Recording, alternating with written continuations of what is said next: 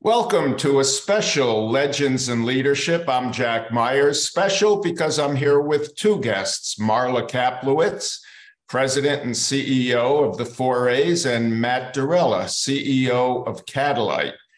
And we're here for a very important conversation that, Marla, I'm going to let you describe the details. But Marla, you have been throughout your career, but especially as President and CEO of the 4As, an incredible industry-wide advocate for diversity in the industry and really looking at the acquisition part. How do we bring talent in? How do we find new talent, develop new talent, and go outside of the norms? And in that context, you've entered into a partnership with Matt and Catalyte. And Matt will be drilling down a little more into the Catalyte, the work you're doing there, a little bit about your own background with both Google and the company formerly known as Twitter.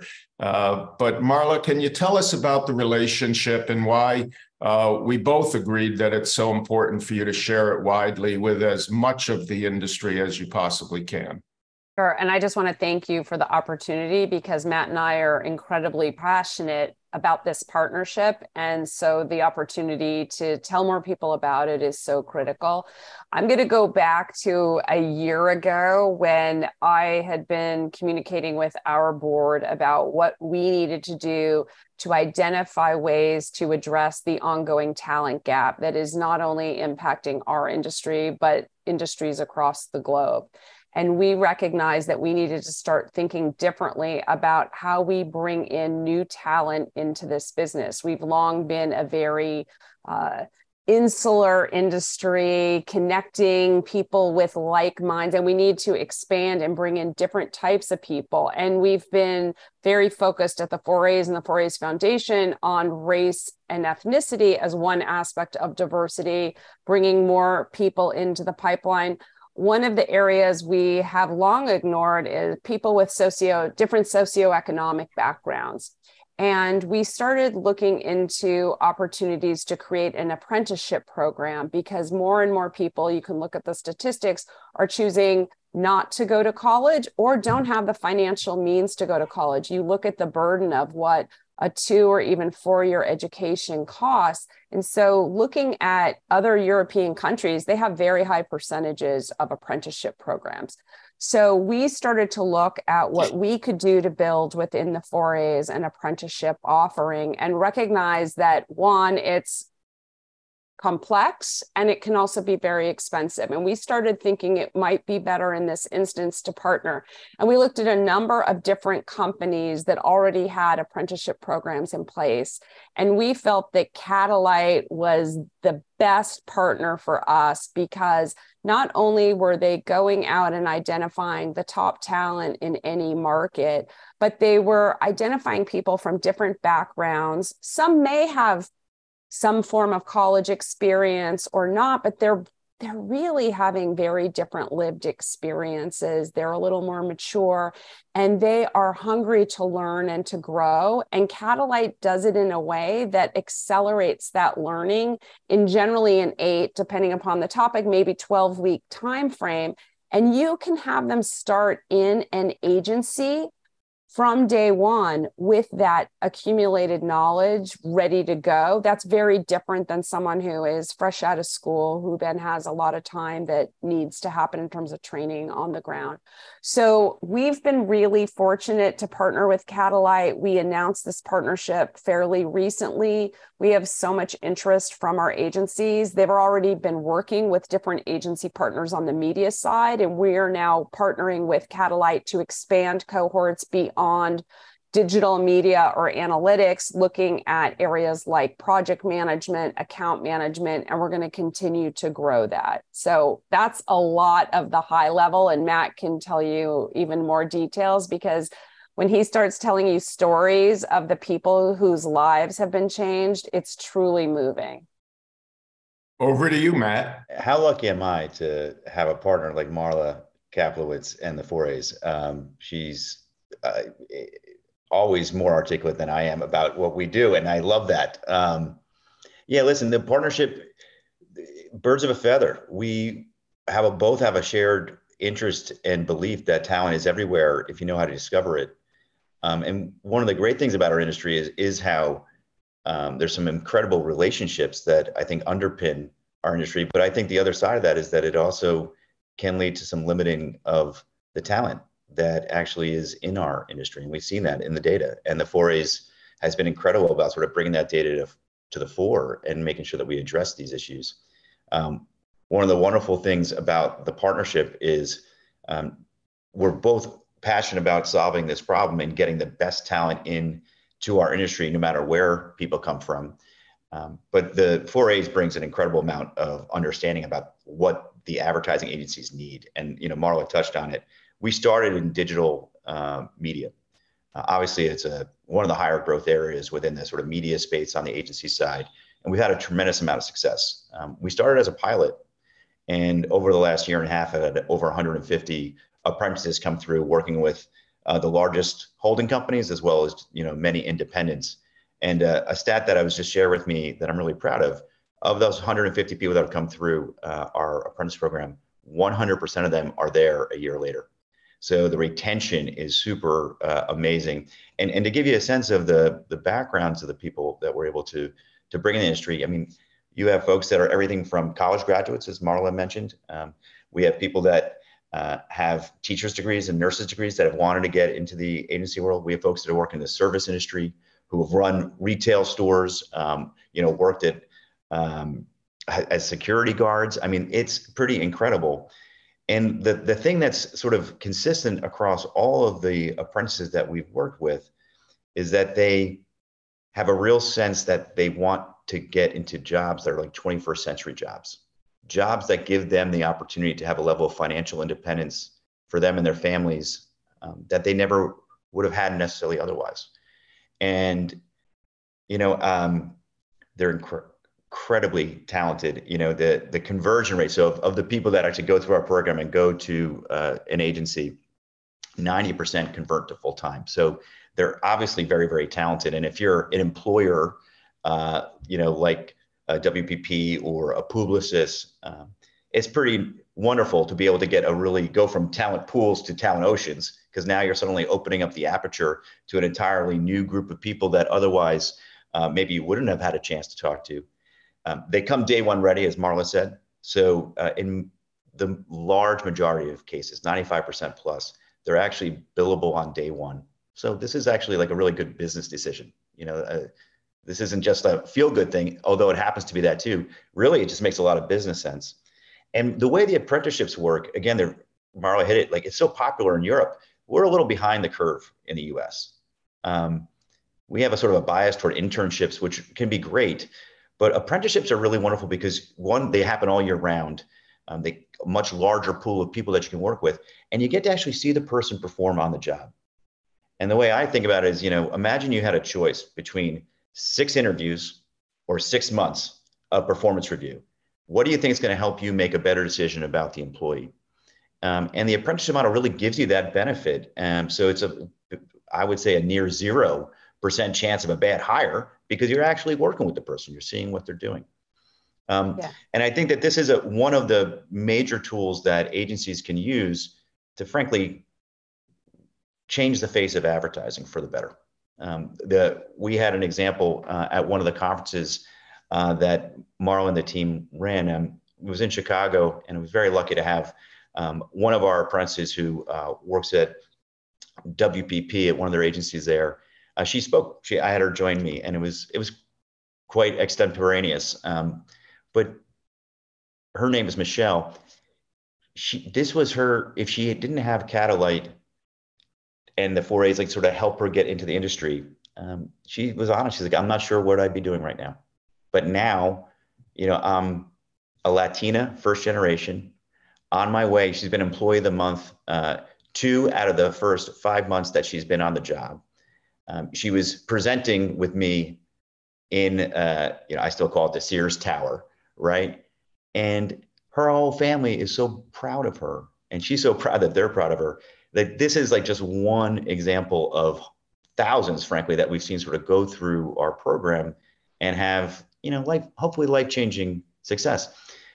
And I can tell you right now, the agency couldn't be more proud to have her on the team because she's going to be a future leader of the company. And what I think is different maybe from some of the other work that's going on here is we're not talking about one-offs or a specialized program. This partnership allows agencies to do this kind of work at scale, using like the latest in data and AI in an ethical way to find net new talent to help bring them into your industry and help you, frankly, build your business. We're in digital media now, and then thanks to the 4As, we're also moving into other roles in the creative space, potentially like with project management and others, which is just the start of the partnership.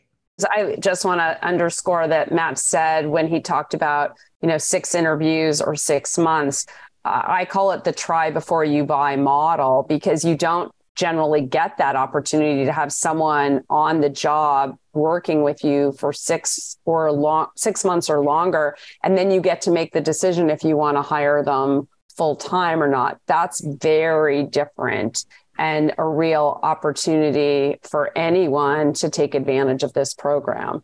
Marla, I know it's early stage and this has just been out to your members recently, but what is the response of your members, and how do you feel the activation of the Catalyte relationship is going? So I'll go back to this started as a real desire from our board to create this offering because they are hungering for new ways and new avenues to access talent.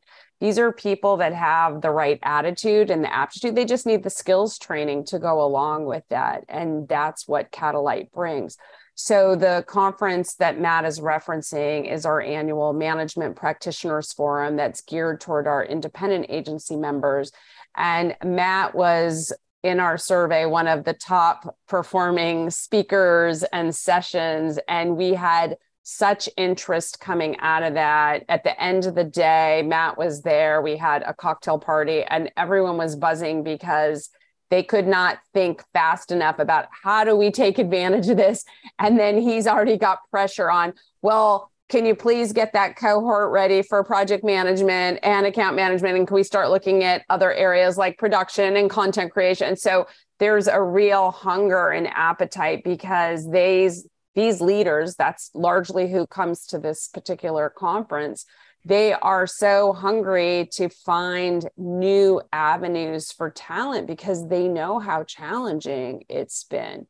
So they're very excited, but they also understand that it addresses one of their core goals around diversity. And again, a broader way of looking at this and bringing in a more mature worker who, as Matt said, the loyalty and the ability to have greater retention is so important. It costs companies a lot of money every time someone leaves. And especially at that entry level, there is very high turnover. So the more that you can mitigate that risk and start extending that time and keeping those employees longer, that's better for your bottom line.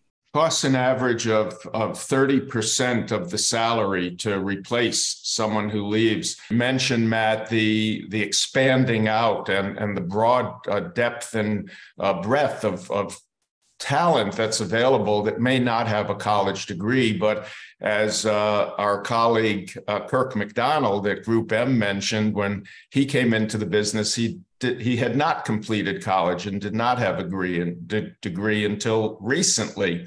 And so the first thing he did at Group M was to eliminate the requirement for a college degree. But yet many in our industry still make that a criteria for even consideration. What's the status in our industry of eliminating that requirement, or at least changing the requirements to accept those who may not have a degree? Yeah, I mean, Kirk's been an amazing, obviously a role model for this approach and an amazing champion. And I don't think we're anywhere near where we need to be on this, because there's the written law, which maybe there is a requirement that's dropped, but then there's the bias of, what do we prefer and what are we used to?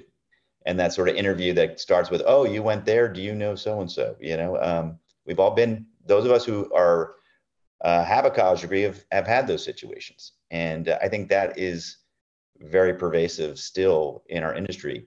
And it's going to take a lot of champions really challenging the status quo, like Kurt is, like the 4As is doing, Jack, like you do, to support sort of, a more, I think, expansive way to think about talent in order for us to bring our industry into its full potential. I'll tell you, it's an interesting. Gallup did a study a couple of years ago that I found personally landed with me. They asked employers, how prepared do you feel college graduates are on the first day of work for the job they're doing? And employers said, on a scale of 10, I would rate it a 1. And they go ahead and ask college administrators, how prepared do you think your graduates are for the job on day 1? And the administrators, shockingly, thought that 9 out of 10 would be a score that they would apply to that. So you have this like huge gap. And I'm not against college in any way, but I am against using it as a singular sort of filter for what is a potential for someone to be successful in a advertising career. And I think that's sort of where we're trying to really shake the status quo. And most people I talk to, that kind of stat that I described from the Gallup study, like they understand it, right? There's a very big gap that I call it the last mile between, someone graduating or, coming and then joining the workforce. That's actually super critical. And I think that opens up a huge opportunity for us to sort of show folks that there's many ways to approach talent at this stage of their career. So I think we have a lot of work to do, Jack, to answer your question. The data and frankly, the ability of programs like the 4As and Catalyte are doing to make it very easy for companies to do this will help us continue to make progress. You mentioned the difference between internships and apprenticeships. And every July, we have National Interns Day. We should make that National Interns and Apprentices Day to recognize that.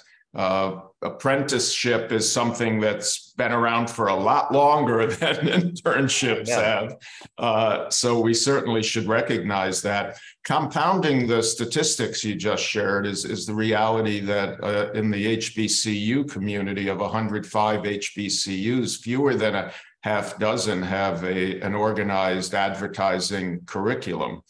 And only, I think, 2 or 3 have majors available in advertising.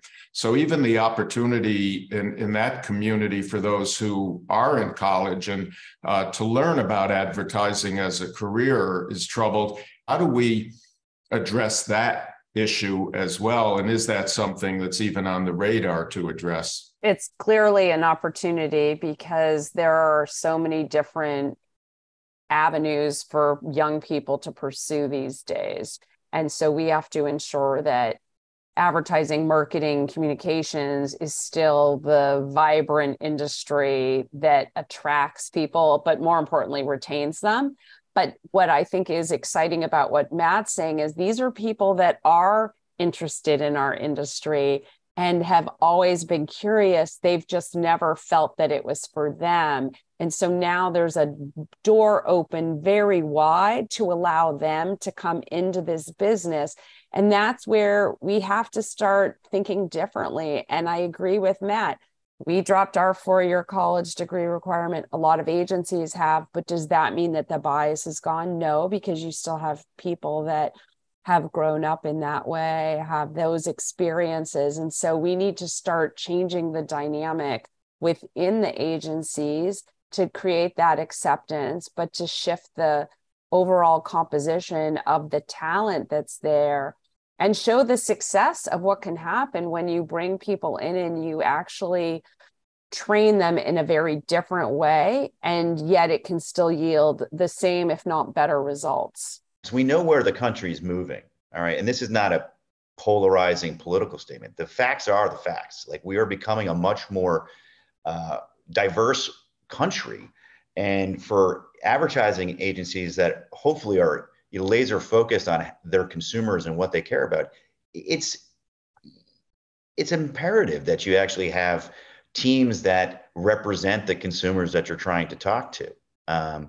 And so, this absolutely, it is, I think, a huge bottom-up opportunity for us to get fresh new talent that frankly, it's very different perspectives and understandings and points of view to bring into the conversations. And fortunately, I think most clients are moving in that direction. I'm hearing that in the pitches, that there is a lot of questions about, like, what does my team look like? How am I going to make sure that they, but both from a number standpoint, and by the way, 80% of the apprentices that come through our program are from underrepresented communities. But from a business perspective, like the idea that you're going to get folks that have a different point of view, a point of view that, frankly, from a legacy perspective, our industry wouldn't be positioned well to do. So I'm like 100% on that. And just to build on, Marla used a word, and it made me just think of this. She used the word yield. And there's no industry to me that is in a better position to take advantage of this opportunity than the advertising industry, simply because, in my mind, the talent problem is a marketing problem. And if you are constantly going after the same pools of consumers and competing with all of your other, competitors for that same pool of talent instead of consumers in this perspective, you're going to end up with lower returns, lower yield, higher cost. I mean, it's the first thing you would do as an advertising professional and say, have you thought about expanding your target market? And we're not talking about a percentage increase. We're talking about like a 20x increase in the amount of people that we could potentially target to bring through the talent pipeline. And ultimately, the best will end up sitting within your organization and helping you win more business, drive better results for your customer. I just want I'm going to pick on the HR departments. I want them to start thinking like marketers, because I think the future chief HR officer is going to have a point of view that is probably a lot more like a great marketer than a sort of classic HR professional. There'll be a really powerful hybrid here. And who better than the agencies to sort of lead, in my mind, not to be over the top on this, but like the American economy and like how you want to think about this, how you want to lead in the talent, because it is ultimately, in my mind, about getting the largest possible group of people that are willing and ready to make an impact in your business. If we go back to the cable days, I'm going to really probably show my age here, but if you had 20 cable networks that could increase your reach by 30-40%, and you're still only buying the 3 classic broadcast networks, you'd be fired. But yet today, most people are still fishing off the same pier when it comes for talent. And in our parlance, it's like, why wouldn't you open that up to so many other thousands of other opportunities to get that talent and give yourself the best chance to be successful? That's very consistent with the work we're doing at MediaVillage, which is taking that supply chain issue. If the audits we do show that the brand marketers are well ahead of the agency community in terms of advancing diversity, the agencies are really, to your points, playing catch up pretty quickly. The supply chain should extend over and needs to extend over to the media companies also. Matt, I would like you to drill down and go into the woods a bit with Catalyte and tell us exactly what your model is. Marla described you as being state of the art and head of the class, so to speak. What are the tools and resources that you've applied to create that leadership? Sure. I'll try to use a concrete example so folks who are watching or listening can make it very real for them. So, we work with Zenith, amazing agency that I've worked with for decades at this point. On building out a programmatic digital buyer cohort for them. The way it starts is we understand, starting with the agency, what are the exact skills that you need for this role? Very personalized, very customized. We have partnerships with Google and the Trade Desk and many others to get all the right tools in place so folks are day one ready. Once we're clear on that, we start with a AI-driven sourcing tool. We literally go into our nonprofit partners. We work a lot with the veterans communities. We work with the 110 group. We also use job boards like Indeed and LinkedIn. And you'll see some opportunity. We'll say something like, advertising professional, no experience required. And from there, candidates come and actually take a 2-hour assessment. It's pretty intense. And the things we're looking for there are learning agility, grit, tenacity, ability to problem solve. And it gives us, by no means is it an end all be all, but it's a very powerful predictive ability of someone's likelihood of being really successful. From there, they'll go through a process of interviewing with us and getting into the process where they'll be invited into the cohort. We typically get tens of thousands of people who take our assessment for these types of roles. So like I said, there is so much talent there. One of the bittersweet things about our program right now for me is that so many people have an interest of getting into our industry, and I have only so many spots to actually provide them, which on the one side, it ensures an incredible amount of quality that leads to 90% conversion rate. On the other side, we have a lot of work to do to find out how we can help these people continue their journey. But so in the Zenith example, they'll go through a cohort, it's customized training, it's 10 weeks. During that period, they're paid state minimum wage. So think about that, instead of paying for like a boot camp, Catalyte is paying them state minimum wage. And what happens there is, one, it just feels like the right thing to do, but it allows us also to get a really incredible quality of person who otherwise might not be able to just like pay or leave a job. They have requirements. So during that, for the digital media, it's typically 8 to 10 weeks. They're paid their state minimum wage while they're learning, and then they show up at Zenith and they're day one ready. They're billing. The woman I'm thinking of her name's Katara. I hope she watches this. She went from running a small retail shop at a mall.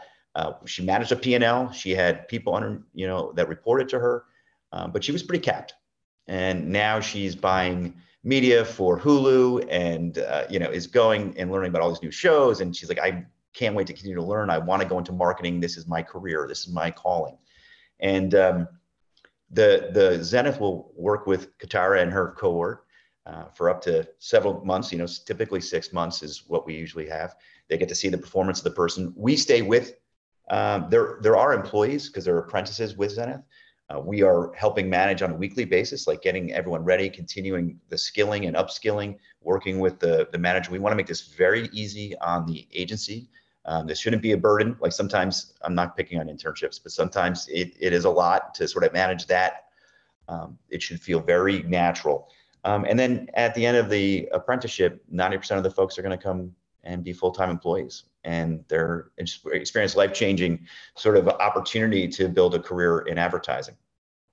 Hopefully that makes it real, Jack. Maybe a little stat for folks. The typical apprentice moves from making roughly $30,000 a year, and within 5 years is making $98,000 a year. So when I talk about life-changing sort of income for the folks that are going through the program, the data supports that. So on a personal basis, Matt, I'd love to see you make what you're paying apprentices a minimum of $15 an hour. I'm working on it, Jack. Believe me. All right. The more agencies that I get to support, the more I'm happy to share. We're definitely we're on our way. But yes, I agree with you. And how, for both of you, once the apprentice is in a role, in a position, couple of things. How are you preparing the employers for the conversation, to embrace them, and the organization to accept this talent and make them feel like they belong in the community? Yeah. Well, there's a couple things that sort of, I would call, they're not the sexiest part of what we do, but I think they're some of the most important. One, the majority of our teachers at Catalyte that are preparing our apprentices, and this is across digital media, across software engineering, they have gone through our program.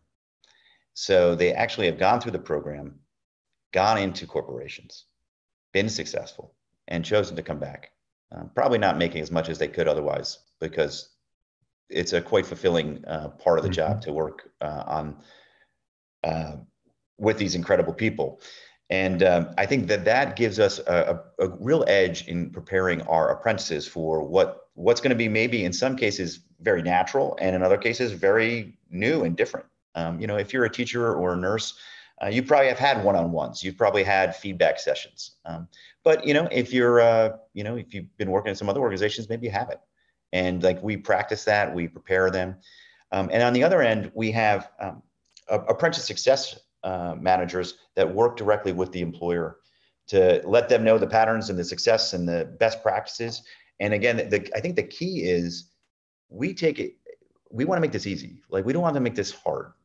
this should be a really positive experience for the manager in particular. So, in addition to sort of sharing best practices, we actually have conversations with them. We get weekly feedback on both the sort of technical skills as well as the team and communication skills of the apprentices as they're working through the program. So we can constantly get that feedback going and create frankly a culture of trust where you can sort of have conversations about how to get better and how to improve. And that's led to ultimately the metric that we measure that I think is the ultimate is what percentage of people that are in our program at the employer are going and being hired full time. And we're at 90% right now. I want to see that improve, but that's a relative to hiring from the outside or an internship where the probability of a really successful outcome tends to be significantly lower than 90%. Yeah, we're also helping with using some of our content from our Learning Institute. For example, we have an agency fundamentals course that's a certificate. We want to make sure that we're doing everything we can to ensure the success of these people within the agency. And so just helping them understand, well, how do agencies really work beyond just what your core day-to-day function is going to be is also incredibly helpful. It's one of these issues and challenges that you can't even when we don't really have a lot of competition, so to speak, because it's a relatively, if you're a venture capitalist or like an investor, you would call our model the hire, train, deploy model. There's not that much. I'm sure it will get very crowded over the next 5-10 years. But you do it differently too, which is one of the things we appreciated, because a lot of the models that are out there are full year apprenticeships. And it's ongoing training. And the reality is agencies don't have the time for that. Right. They need people to be ready day one, and they need to be able to commit to a full-time role. And as much as they're going to invest in some training for them and some learning and development opportunities, they don't have the ability to let them have a full day per week doing ongoing apprenticeship training. Yeah.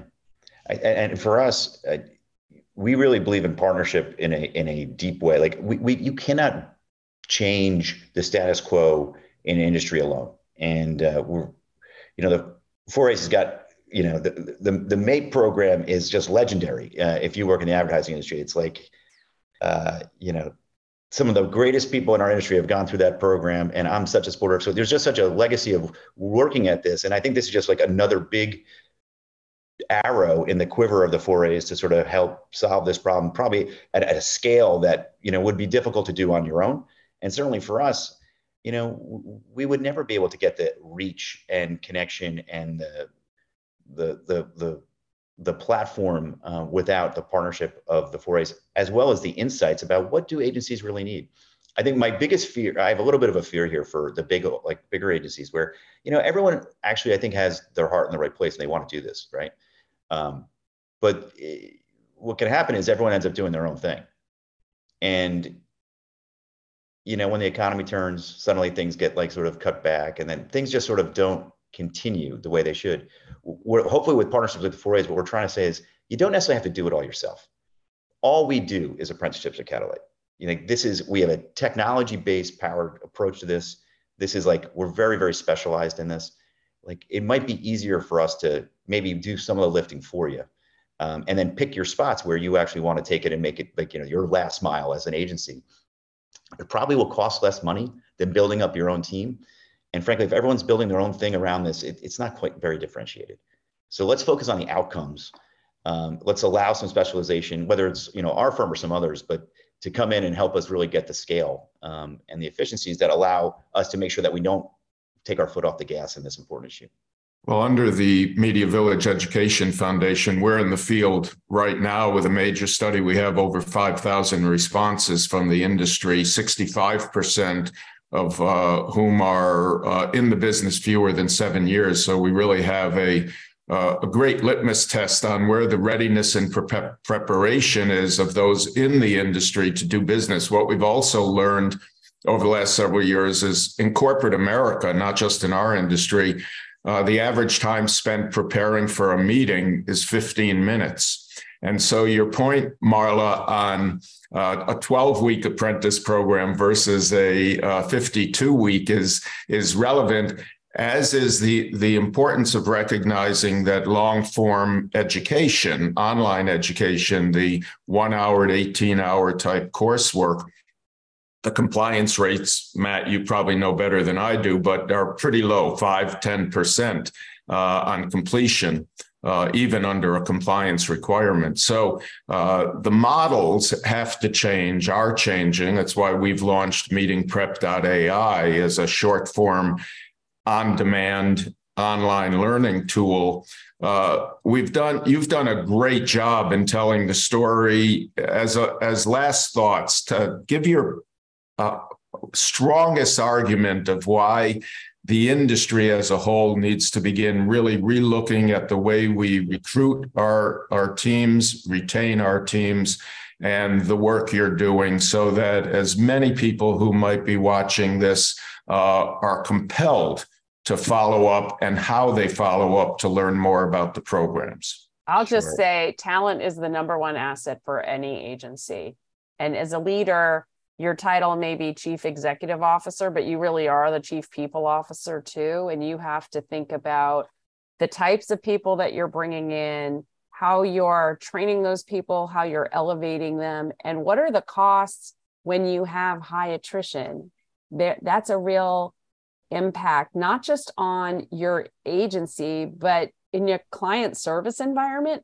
That's a real challenge in order to continue to grow your business. So you need to focus in on your people and how you help them, and bringing in the best talent that actually is ready to go, that will have some loyalty and will start to change the composition and the diversity is so critical. It's what every leader needs to be doing. It shouldn't even be a question. It's just a question of how fast can we go to really accelerate this and embrace it. So I think if you're an agency leader right now, you have to ask yourself, like, when it comes to talent, when it comes to access to opportunity, and competitiveness in a demographics that are changing in America, do you want to lead or follow? And if you want to follow, go ahead. Continue down with the classic spray and pray on LinkedIn, working rec to rec, probably overpaying for a very homogeneous group of people that aren't going to really give you a competitive advantage over the long term, or start experimenting with dropping the degree and in a real way. Start experimenting with partnerships like the 4As and understanding how they're learning from the best agencies, like what is really happening, and maybe even consider, something that is quite radically different, which is, using AI to help unlock net new talents of oceans of talent that otherwise you never would have spoken to, and see what happens. I think anyone who tries this program, again, the retention on the people is incredible. The retention on the customers is also very high. So I think once we get people to start, we'll be very successful. And Jack, to tie it back to something that might feel a little over the top, but I actually think it's true. If you sort of step back and look at the economy and America, if we don't provide opportunity and more access to every American, I think we actually put ourselves at quite a disadvantage from an economic point of view on the global stage. And certainly the advertising industry is only one part of that, but it's a big part, and it has an incredible amount of influence with the C-suite at major corporations all around. So I look at it as from a democracy standpoint. I know that a very powerful economy that allows everyone to participate in is a good thing for our country. And I think we're at a point now where we need to be really intentional about how we think about that and make action around that. And I think the agencies have a chance to actually lead, which, getting back to your point where the interest in the agencies and maybe their influence with customers has deteriorated a little bit over time. This is one of the big issues that they can absolutely lead on. And I think that they can move our whole country in the right direction. Now I sound like I'm running for office, so I'll stop. The gospel of democratizing opportunity is one that is absolutely essential across every industry, advertising, media especially, not just because we love it and we're here, but because of all 15 industries, we rate toward the bottom in all the metrics of the concerns that you've been so eloquent describing. So Marla Kaplowitz, as always, thank you. Matt Derella, there is a lot more to unpack in what you're doing and a lot more opportunity for Catalyte and the work you're doing in our industry. Thank you. Thank you for joining me on Legends and Leadership. Thanks, Jack. Thank you.